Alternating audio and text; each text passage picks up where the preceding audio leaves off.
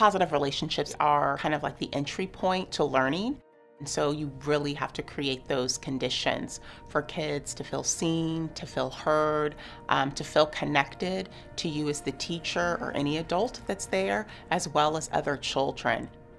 Learning is really about taking risk and being vulnerable, and it's impossible to do that without astutely paying attention to the level of relationship building.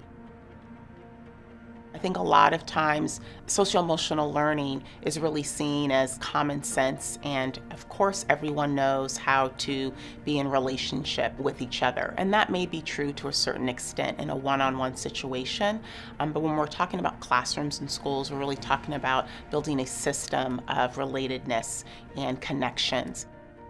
It takes practice and really being intentional about what you're doing as an adult, and eventually, what kids are doing with each other, how they're speaking with each other, how they're resolving problems, to really create that ecosystem within the classroom, and then ultimately that organization, if you will, of the school.